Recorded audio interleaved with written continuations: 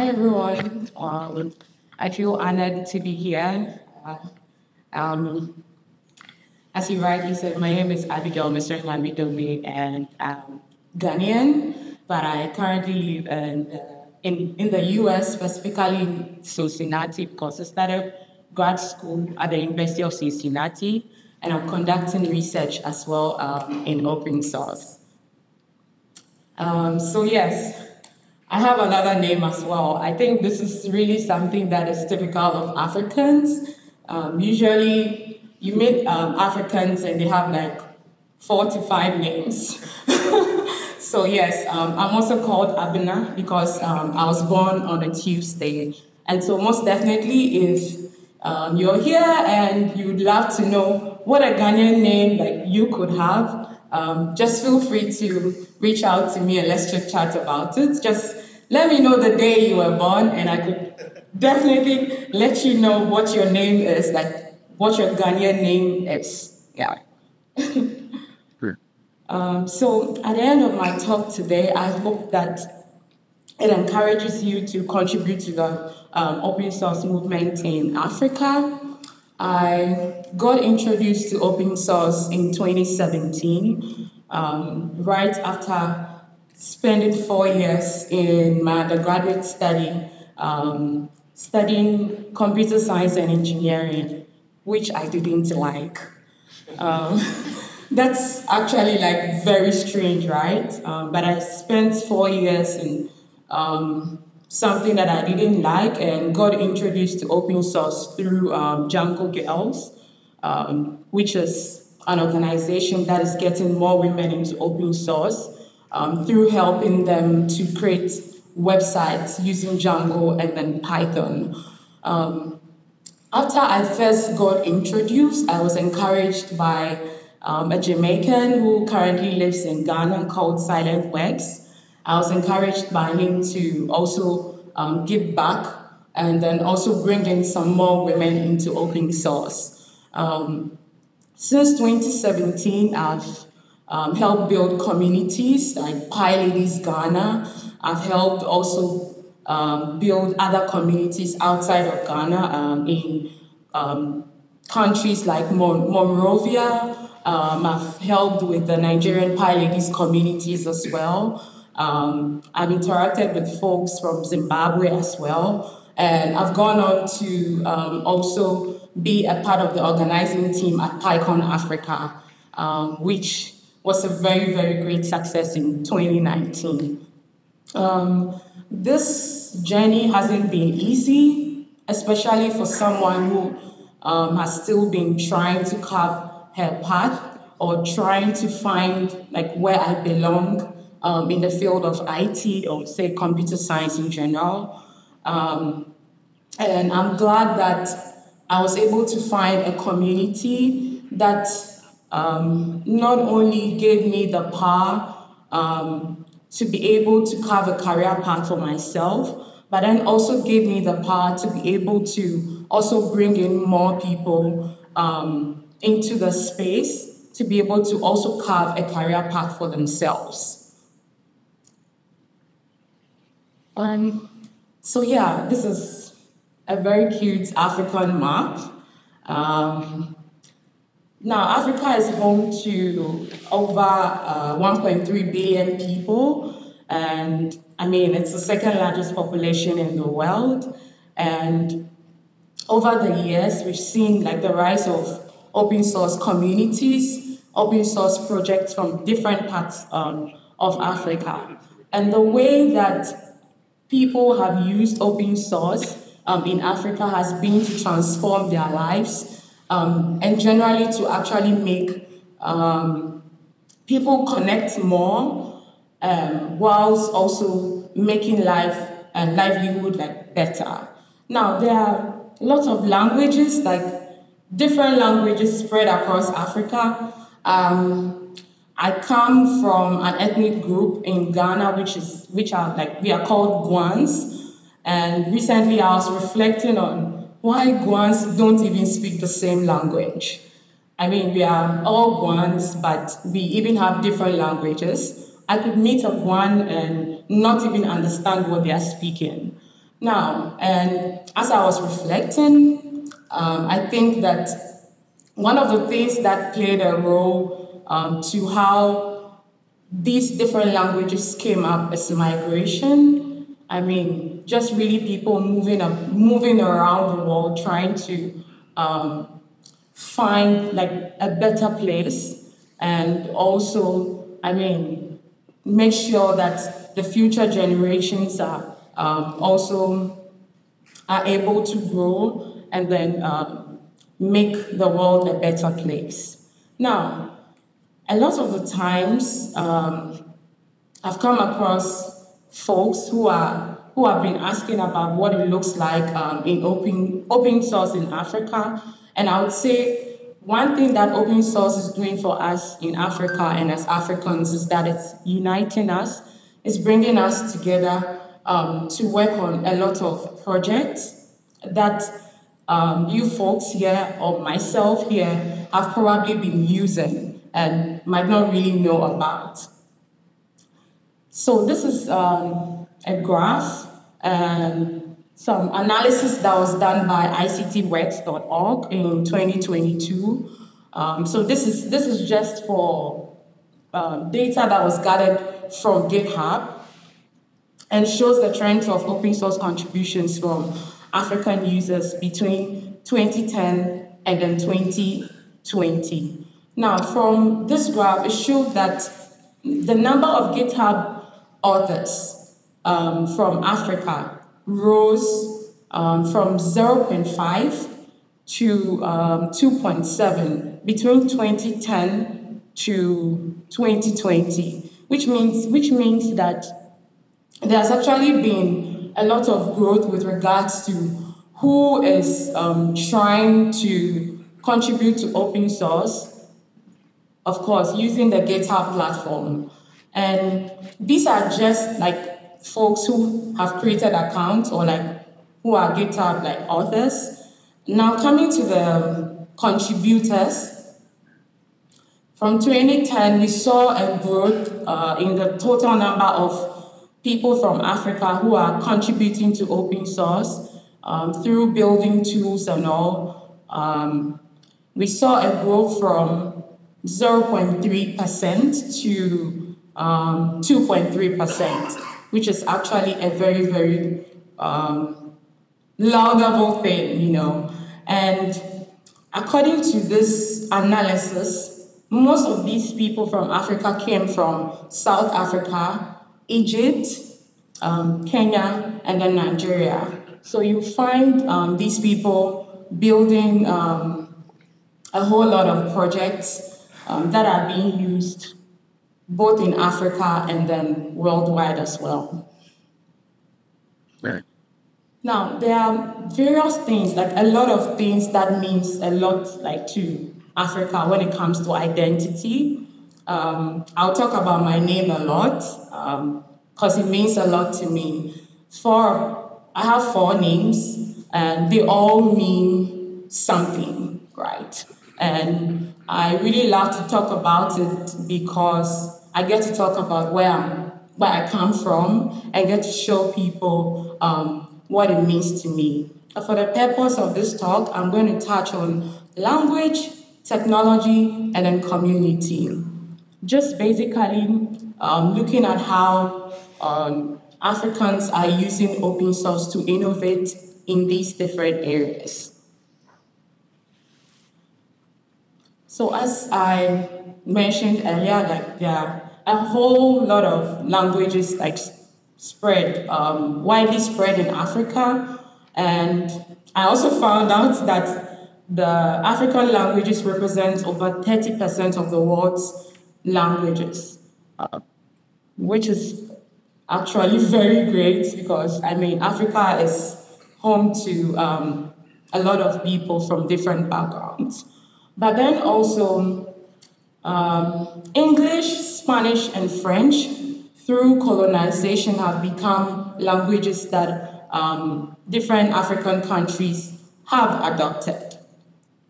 Now, the underlying problem is that technology is not yet available for many of these different local dialects. And these are just a few organizations that have tried or are still trying to innovate in this space using open source. Now, the first organization here is the Mesrenyame community, which is an open source natural language processing project aimed at addressing native African language representation online. Now, how are they doing this? They're using machine learning to translate African languages to help bridge the gap in digital inclusion. Now, they've currently built translation models for over 38 African languages by using Joy NMT, which is an open source education framework. Another community I'd like to talk about is Zindi. So think of Zindi as the Kaggle, but for like Africa. Zindi is a platform where folks are able to connect, find a lot of data sets, African data sets, and people are able to connect, come together, and build innovative solutions as well, hone their skills, and then provide, at the end of the day, what it does is also to provide job opportunities for these people who are able to come together to innovate using data. Now, for technology-wise, there are two things I would like to talk about. Tools that are being built by Africans. And then also an encyclopedia of African history, which is being championed by a Ghanaian lady. I find this project really interesting because a lot of the times we think about open source and all we are talking about is coding. But what about the other areas that we can apply open source? So these are just but a few projects that Africans have come together to actually create using open source.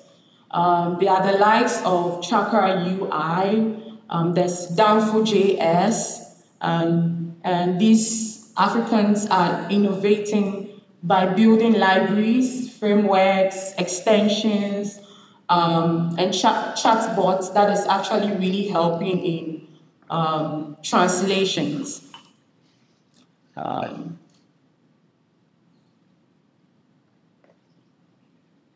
So this is a project that Nana Oforiata Eyim is building. She's Ghanaian, who was born in Europe. And the aim of this project is to help document past, present, and then future African arts and culture. She started with Ghana, and she's hoping to come up with altogether 54 volumes of platforms where people can learn more about the different things when it comes to art in the different countries in Africa. Now, on community. So this picture was taken at the first ever PyCon Africa. And like I said earlier, I happen to have been a part of the co-organizers. This event happened in 2019 and saw over 400 people join us from over 26 countries in Africa and also outside of Africa. One thing that really stood out for me during the conference was the diversity and inclusivity. The team was able to actually provide a lot of resources to help people like folks who were disabled or people who had some form of disability to be able to feel comfortable. We had this lady who I really admire, who was actually deaf, but like she couldn't hear, but she was there and felt really welcome to share her project and how she was contributing to open source. We opened our doors as well to foreigners as well who flew in from the US, from Europe, from Asia, and I mean all other countries. This community or this particular conference was a huge success, and we had a second one in 2020, but that was during the COVID era, and so we moved it online and all, and things really moved slow because of the effect of COVID. But then I would also like to mention a few other communities that are in Africa and are making waves. I decided to put this together in a repository sometime this year because I'm also on a journey of learning more about the other different open source communities. So there's PyCon Africa, there's the Open Source Community Africa, there's Everything Open Source, there's Chaos Africa as well. I'm sure a few of us here might already know about Chaos, which is focused on community health. There's also Django Girls, that's encouraging more women into open source through Python and then the Django programming, the Django framework. And there's also She Code Africa, which is also an organization that is helping more women by equipping them with resources and all to be able to get them into tech. And they have an initiative called Contribute-a-thon, where they pair women to open source projects and organizations to help them work on different open source projects. And there's also the Linux user group of Mauritius. I would definitely love to highlight these people who are helping push the whole open source movement in Africa. There's Marlene Mangami, who is a developer advocate, who is doing a lot of work both in Zimbabwe and then the entire of Africa. She was the chair of PyCon Africa in 2019 and 2020, and she's still really doing amazingly well by bringing others into open source. There's also Samson Godi, who is from Nigeria. There's Velda Kiara from Kenya, who is contributing to open source through technical writing, and then also bringing in more people by leading communities in her country. There's Mani Young, who is also from Ghana, who has also generally been contributing to the open source community in Africa and then also internationally. There's Yan Yama, who is championing the efforts of bringing more women into open source. There's Ruthie Kega, who unfortunately couldn't be here. She's doing amazingly well with Chaos Africa and some other projects as well. There's Sheena O'Connell, who is from South Africa, also really doing well in educating people through coding, and then also contributing to the open source community in South Africa. There's also Anna Makaruze, who is currently the chair of the Django software community in Africa, which is actually going to take place, the first of its kind, going to take place next month in Tanzania, Zanzibar. So I'm inviting you all to be a part of it. Anna Makaruze also was once on the board at the Django Software Foundation. And she inspires me so much because it's really not easy to be in some of these spaces. But I really do admire how these people are able to bring more people from the international environment into Africa to be able to come together to inspire and then bring a lot of people into the world of tech. Now, for Africans, it means a lot to us to be able to encourage people to join in the open source movement because open source has actually given a lot of opportunities to people. They say if you want to move forward as someone who is upcoming, contribute to open source. Contribute to open source. Try and find projects so that you can hone your skills in the different tech skills that you find your tech areas that you find yourself in. But sometimes the challenge is people are able to contribute to open source, but unfortunately, organizations don't want to have them because they are upcoming. So this is one of the challenges that we are facing with regards to our open source communities in Africa. We are able to push folks to contribute to open source projects and help build stuff, but unfortunately, some of our junior developers struggle to actually find job opportunities. And then also another challenge has got to do with resources.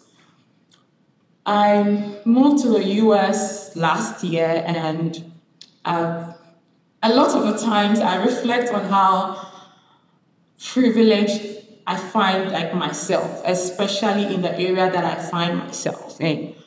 I have never had to really think about like my Wi-Fi going off, and also probably electricity like going off on me and all of that, because sometimes like back home, these are some of the challenges that we face. You could probably be in a meeting and the light goes off.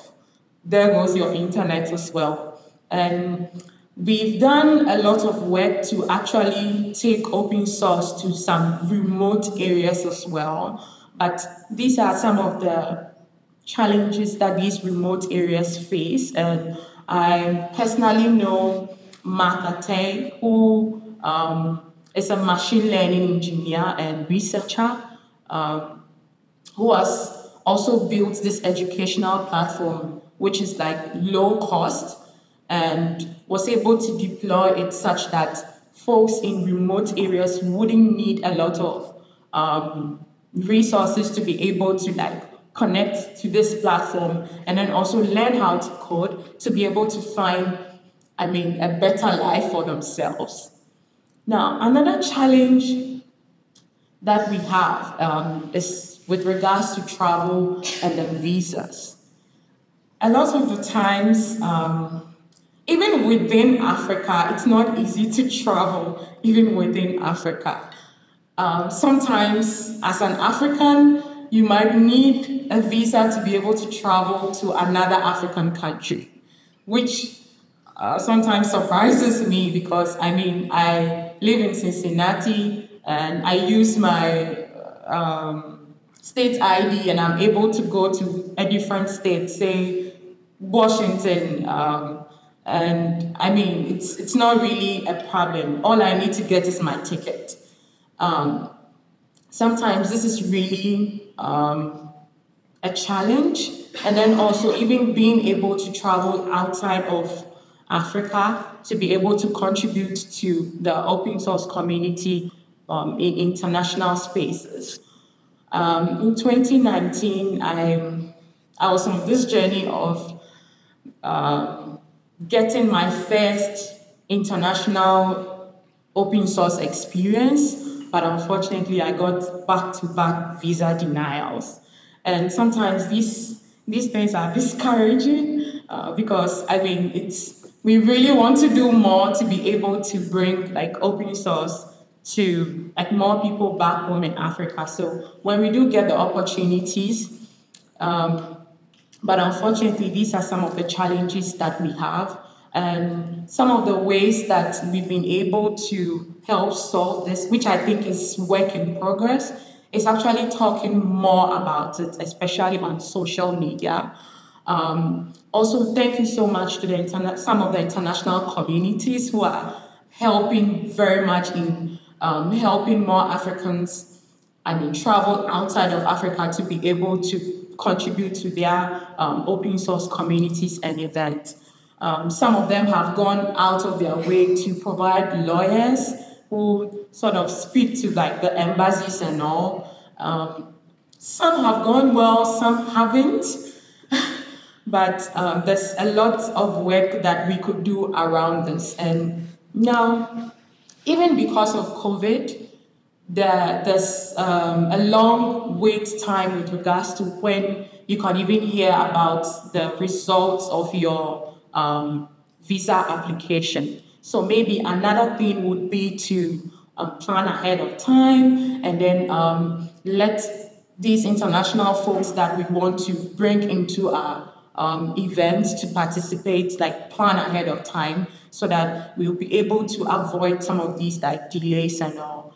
And I mean, I really personally commend this conference for all the efforts they've put into getting people here. I've organized events and I've been sponsored to also attend other events, but I've never seen something like this, like with regards to how things were done, flights were booked so early. I mean, the accommodation, everything was sorted out like very early, which is something that I really appreciated. I also really hope to implement or also encourage other conference organizers to do.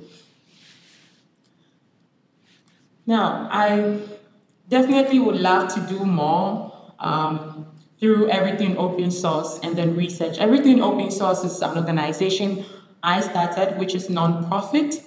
I have, even though I have mainly been doing a lot of open source stuff, I found that I was really doing a lot of Python stuff and wanted to move out like of the Python world to be able to do more. So I started Everything Open Source to be able to consider what it looks like in the different areas that people can contribute to open source. In fields of technical writing, UI, UX design, and not only focus on the coding part of open source contributions. Through research as well, looking into improving DEI in open source community leadership. A lot of the times, from my experience and from some of the communities that I've been involved in, after selection of board members or during elections and all, I mean, a lot of folks are like, we don't really think that our team is diverse enough. We want more people. We want more people representing us in the different areas that our communities are located. So I'm trying to look at how we can use research to help solve that issue. So why should you be a part of this? Why should you be a part of this open source movement in Africa? Now, a lot of us here have built tools that a lot of Africans might be using or are using. Africans have also built tools that a lot of us here might be using, we might never know. But it would actually be a great effort to see how we can collaborate. And as part of the things that I really want to do is to bring some of these international spaces, organizations as well to Africa, to see how best we can bring people together through contributing to open source. Again, another reason why you should be a part of the open source movement. Africans are here, we are right here, and we are making an impact while bringing others to open source.